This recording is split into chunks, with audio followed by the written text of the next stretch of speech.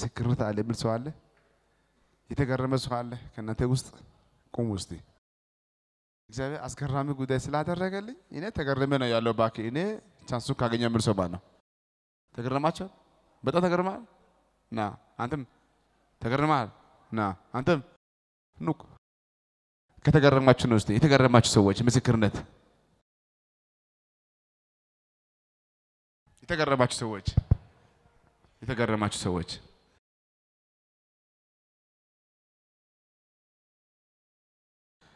እስቲ አሜን ጌታ በእነሱ ከሰራ ባንተም ይሰራል እሺ እግዚአብሔር ሰው ስምህን የመጣበት ጌታ ምን እንዳደረገልህ ፍጹም እባላለሁ የመጣሁት ከልቦሎ ነው እግዚአብሔር በእኔ ህይወት ውስጥ በአጭር ጊዜ ውስጥ ትልቅ ለውጥ አሳይቶኛል እሺ ብዙ ጊዜ በህይወቴ ስሰቃይበት የነበረ መጥፎ ባህሪ ነበርኝ ከዛ ሁሉ ባህሪ ውስጥ በአጭር ጊዜ ውስጥ በማይታመን ፍጥነት ህይወቴ ነፃ አድርጎ ሰላምና ደስታን ሰጥቶኛል በህይወቴ በቃላት የማልገልጸው ሰላም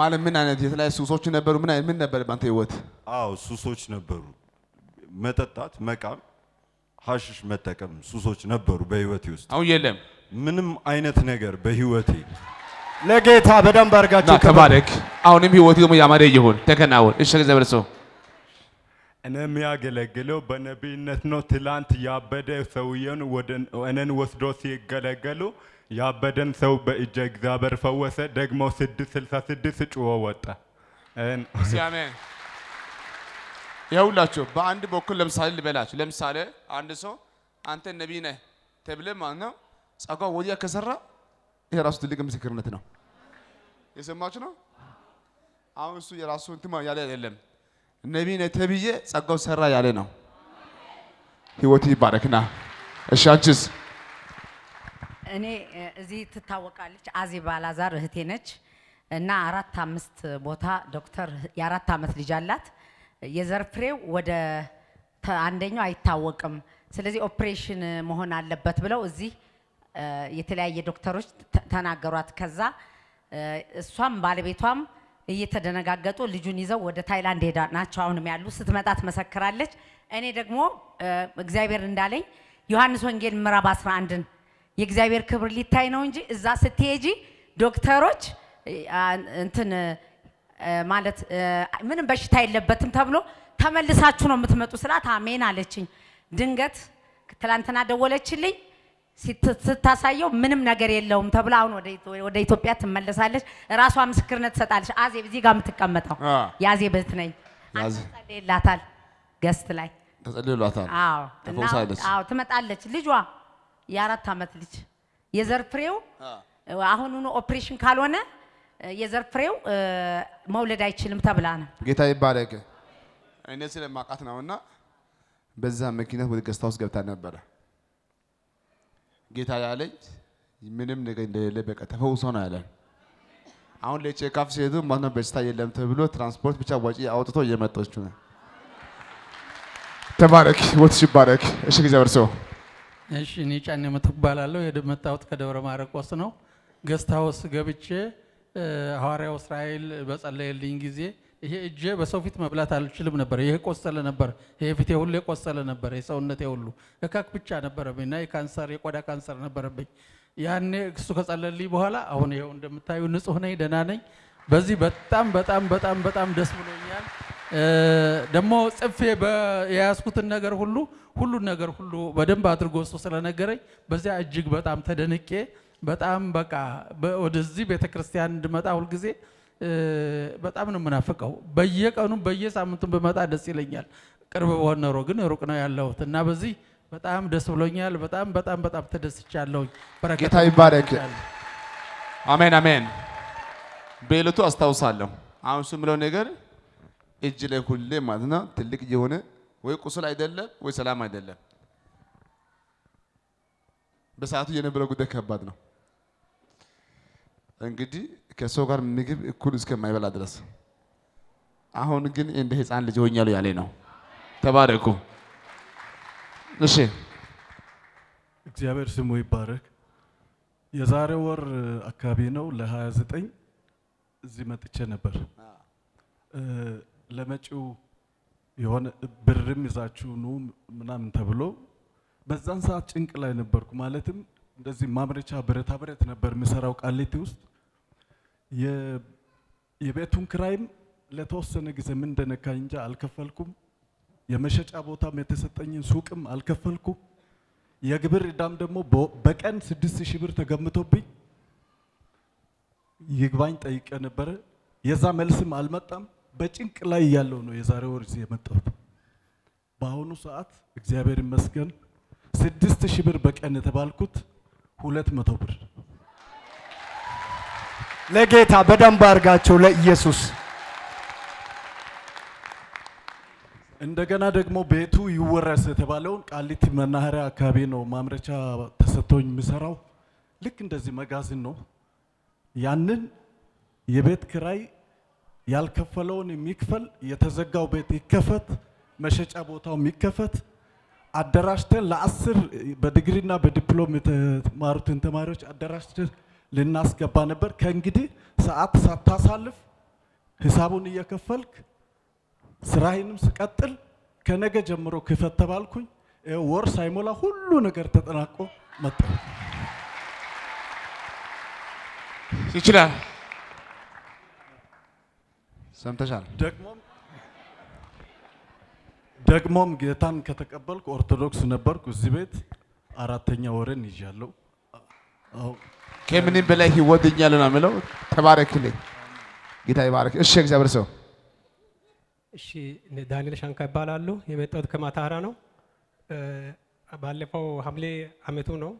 ባለቤቴ በጣም ታማ ነበረች። ወደ 3 ወር ያህል ሐኪም ቤት ተመላለስን። ምንም ያልተሻላት ነበረ። ጮጋራ ካንሰር ሆኗል ተብሎ ነበረ። ኩላሊትም አላት። በዛ ምክንያት እሷን ይዤ መጣሁ። እዚህ ካመጣሁ በኋላ ሰኞ ቀን ነው ቀኑ። ሐዋርያው እዛ ጋር ነበር። ያው ማታ መጥቶ እኔንም እሷን ጠራት። ያው እሷን አገለገለ። ከዛ በኋላ እኔንም ደግሞ ግፊትም ነበረ፣ ጮጋራ ነበረ። እኔንም በሰዓቱ ተጸለየልኝ። እሷም ሰላም ነች፣ እኔም ሰላም ነኝ።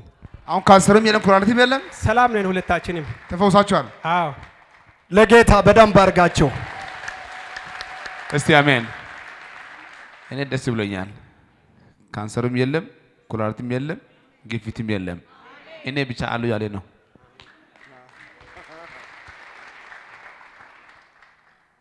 እኔ ናቲ ይባላለሁ። ከሐዋሳ ነው።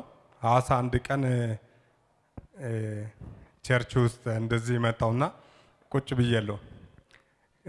እውነቴ ነው። እኔ የምለው እግዚአብሔርን ቃል ለማስማት እግዚአብሔር ቤት ነው ብሎ የመጣው ሰው ሁሉ ባዶ አይመለስም። ቀደም እጁን ወደዚህ አድርጉት ስል እጁን ያደረገ ሰው በእምነት ከሆነ በህልም ሳይሆን በእምነት ከሆነ ይዛችሁ ሄዳችኋል ማለት ነው። ትልቁ ነገር ይሄ ነው። እውነቴ ነው። እኔ የምላችሁ እኔ ምሰራበት ማለት ምኖርበት ተከራይቼ ነው የምኖረው። እኔ ምጸለው ውስጥ ገብቼ ምጸለው ቤት ውስጥ ብቻ ገብቼ ምጸለው ማኖሪያ ቤት ተከራይቼ ውስጥ ነው ምጸለው። ይጸልያለሁ ቤት ውስጥ ግን ስፒሪት የተለየ መንፈስ ያለው ሰው ግቢ ነው እና እኔ ስጸልይ እሱ ቤት የሚሆነው ነገር አለ እና 3 ወሩ ነው የከፈልኩት። 3600 ብር ነው የከፈልኩት ለሰውየው። ከፍዬ 1 ወር ነው የቆየሁት። 3600 ብሩንም አምጥቶ ኢንካስ ውሰድና እኔ ካንተ ምንም አልፈልግም ውጣልኝ አለኝ። ምንም በቃ እውነት ለእግዚአብሔር ኃይል እንዳለ እኔ ዘርጉ ስል የእናንተን በረከት ሁሉ እኔ የወሰድኩት ሆኖብኛል። እንደዚህ አድርጌ ነው የቀበልኩት። አሁን የራሱ እውነቴ ነው። የእግዚአብሔር ሰው ነቢ እዚህ ቤት ውስጥ ያለው ነቢ ሆኖ የተቀባው ሰው ሁሉ ይህ ሰው ለእግዚአብሔር ማይክ ነው። ማይክ ሆኖ ነው የሚያወራው። በቃ እኔ እንደዚህ ነው አመንኩት። ይሄንን ማይክ እኔ እንደሚያወራ እሱን እግዚአብሔር እንደ ማይክ አድርጎ ነው የተጠቀመው። በቃ አለቀ። እውነቴ ነው። የእግዚአብሔር ድምጽ ያወራል እንጂ ሌላ ነገር አያወራም። እኔ ዮሐንስ ወንጌል 21 ቁጥር 7 ላይ ያለው ጌታ እኮ ነው የምትለውን ብቻ ከሐዋሳ ቤተ ክርስቲያን አጥቢያ ይዤ ነው ወጣሁት። እሷ ብቻ ነው ይዤ ወጣሁት። ቁልፍ እሷንና እሷ ስቲከሯንና ቁልፏን ይዤ ወጣሁት። ግን የሰጠው ሰውየው እኔ ምጸለውን ብቻ ቤት ውስጥ ምጸለውን ብቻ ሰምቶ እኔ መጣውና ያ እሱ 3600 ብር አምጥቶ ሲሰጥ አልቀበልም እኔ የሚሄድበት ቦታ የለም ጊዜ ስጠኝ ፈልገ ቤቱን እስከሚያገኝ ድረስ ብዬ በትህትና ጠየቅኩኝ ሲጠይቅ እሺ ቤቱን ፈልግና መተ ያንተ ብር ሁሉን ይዘህ አለኝ ወሩን የተቀመጠውም አልቆረጠም ከዛ በኋላ እኔ ተጨናንቄ ሐሳብ የመጣኝ በቃ እኔ እግዚአብሔር ቤተ ክርስቲያን እስቲ ዛሬ ሐሙስ ነው ያ ቀን ሐሙስ በቃ ቤተ ክርስቲያን ሄዳለሁ ብዬ አዋሳ ቤት ወንደርፉል ቸርቸርኩኝ ሲሄድ ስቲከሯ ምን ትላለች ጌታ እኮ ነው የምትሏን ነው የወሰድኩት ቁልፍ ደግሞ ይከፈታል የሚለው ብቻ በእምነት ተቀበልኩኝ ሌላ ነገር የለም ለእናንተው እምነት ካላችሁ አሁን የዘረጋችሁ ሁሉ ይዛችሁ ሄዳችኋል ማለት ነው ሰውየው ቤቱን ምን ያለ መኖሪያ ቤት ለቆ ለጴንጤ ቸርች ሰጠዋለሁ አንተ ፈልግልኝ አለኝ ጧት እኔ እንደገባው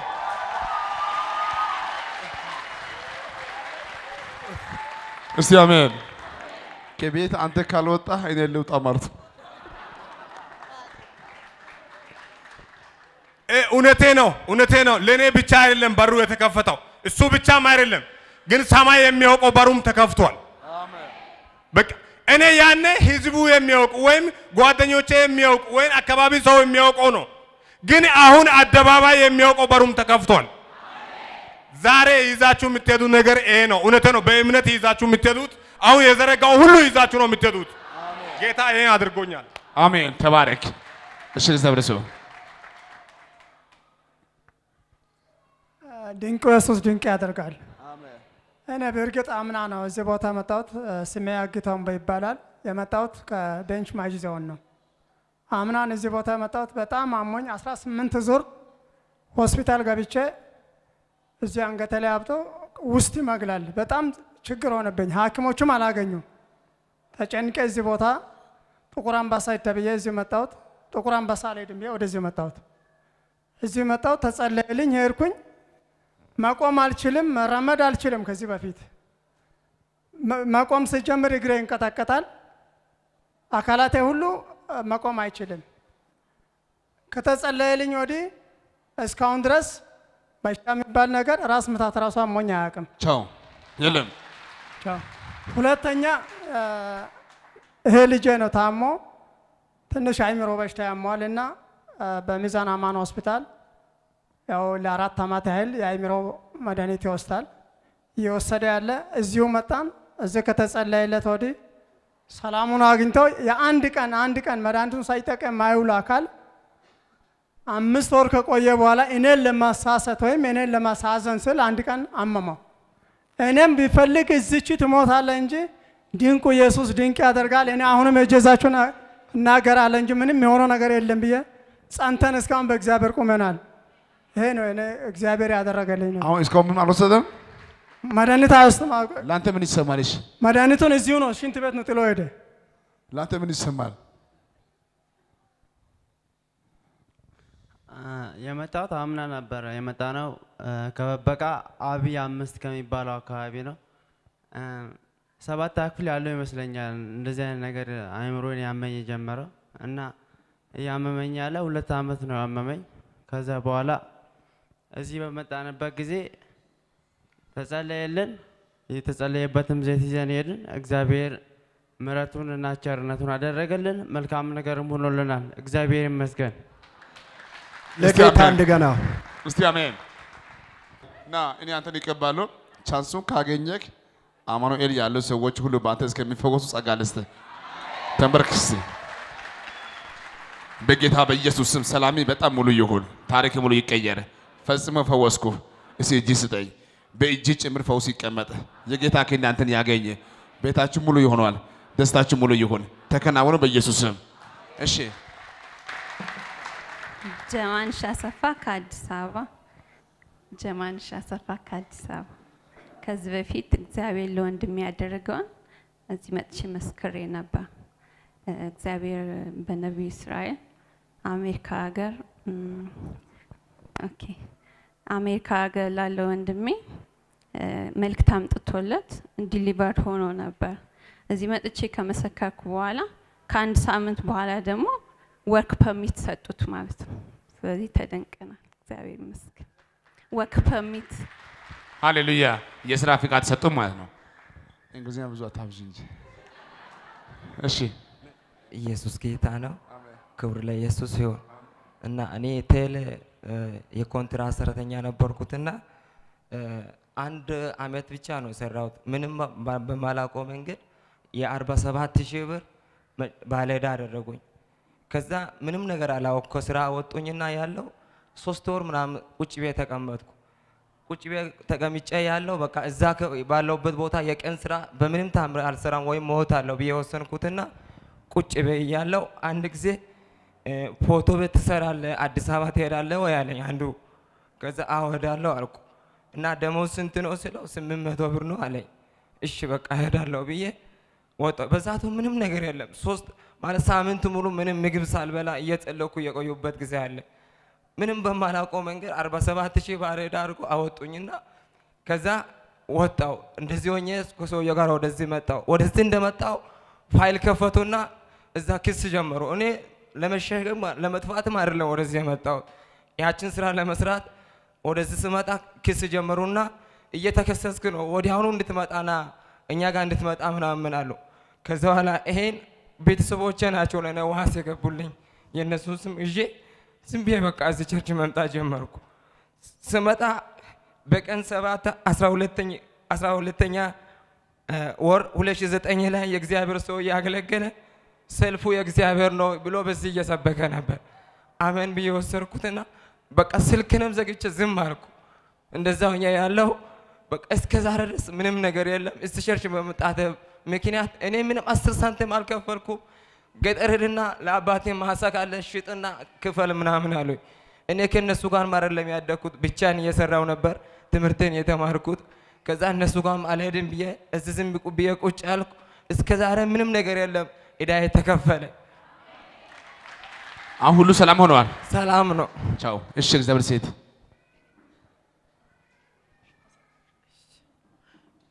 እኔ የሆነኝ ከብቶች አለኝ ነበር። ከብቶቹ አጋጣሚ አማለባ የገባ ጊዜ መቱኝ። የመቱ 3 ቦታ ይሄ ጎኑ ተሰበረ፣ ይሄ ተሰበረ። ከዛ ህይወቴን አላቅም ነበር። ወደ ሐኪም ቤት ሆነ ህፃን ልጅ የ5 ዓመት ናት።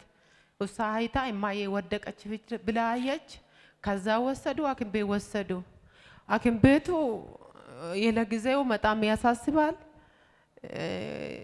ደሞም ውስጥ ስለፈሰሰ አስቸጋሪ ነው አሉ። ከዛ ጎኔ ይሄ ጎኔ ቀዶ ደሙ ወደ ውጭ ያወጡ። ከዛ ይሄ ከዚህም በኋላ መሰራት አትችልም፣ ኦፕሬሽንም ሆድ መሆን አለባት፣ ይሄም ኦፕሬሽን መሆን አለባት አሉ። ደሙን ካፈሰሰ የሌላ ነገር ምንም ችግር የለም። ዘይቱ ቤት ውስጥ ስላለ የእስራኤል ዘይት እሱን አምጡና አስጠጡ አልኩ። ከዛ ዘይቱ አመጡ፣ ዘይቱን ጠጣው። ዘይቱ ከጠጣ በኋላ በ3ኛ ቀን ኦዱሽ ኦፕሬሽን አይሆንም፣ በቃ ሂጂ በሰላም ግቢ አለው። እውነት የእስራኤል አልማ እኔ ካካለ ህይወቴን አተረፍ ብዬ ነው። ከዛ 3ኛሞ ይሄ ጡት ዛሬ ወደ 2 ዓመት ነው። ይሄ ጡት ኦፕሬሽን መሆን አለ፣ ጥጥ አለ አለው። እኔ ጥጥ አልሆንም፣ የእግዚአብሔር ሰው ነኝ። እኔ ምንም ውስጤ አይኖርም። እውነት እግዚአብሔር ካመለኩ እሱ ያድነኛል። እኔ ኃጢአተኛ ከሆንኩ የእስራኤል እውነት እሱ ስንቱ ሰው ያድናል። በሱ አማን እኔ ኃጢአተኛ መሆን እችላለሁ። በሱ ዘይት ጠጥቼ መፈወስ አለብኝ ማልኩ። በቀጠሮ ሄድኩ። እሱም ደህና ነሽ አሉ። ከዛ ነው እግዚአብሔር ይመስገን ተፈውሻለሁ። አሁን ጥጡም የለም።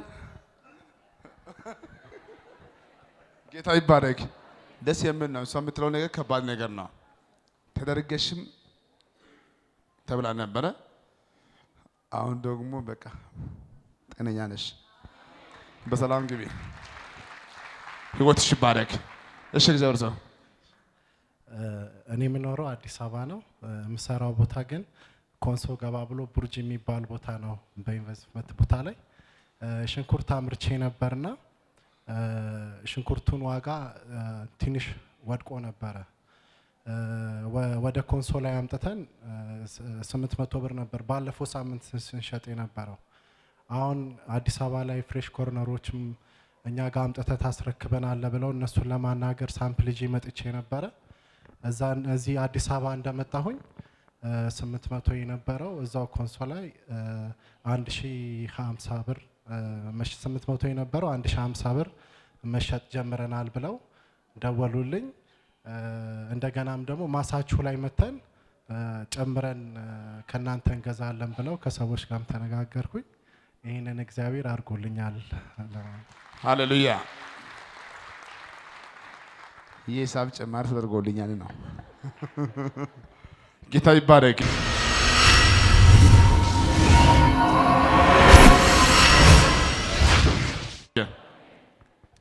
አንድ ጉዳይ እንዲህ ብሎ የሚጸልይ ሰው አለ። እኔ መቼ ነው እዚህ ቤት እዚህ ቦታ ቆመ የሚመሰክረው የሚል ሰው አለ? የሆነ ምስክርነት የናፈቀው ሰው አለ? አሜን በላ። አሳፈረኝ አሻፈረኝ ሳትል ትመሰክራለህ? አንድ ቃል ላውጣ። እጅን ከፍ አድርግና አይንን ጨፍን። ምን ይሁንልህ? መልሱን ንገረኝ። ምን ይሁንልሽ? እግዚአብሔር ምን ያደርግልህ? ለይሁዳ ቤትና ለእስራኤል ቤት በዚህ ወር ውስጥ በጎ ነገር አድርግ ዘንድ አስቤያለሁ። ላንተና ለአባቲ ቤት ላንቺና ለአባትሽ ቤት እግዚአብሔር መልካም ነገር ሊያደርግ አስቧልና ምን ይሁንልሽ? ምን ያደርግልህ? እስቲ ዝም ብለህ ስም አውጣ። ሰይም ይሄ ቢሆን ይሄ ቢሆን ይሄ ቢሆን ይሄ ቢሆን ይሄን ብታደርግልኝ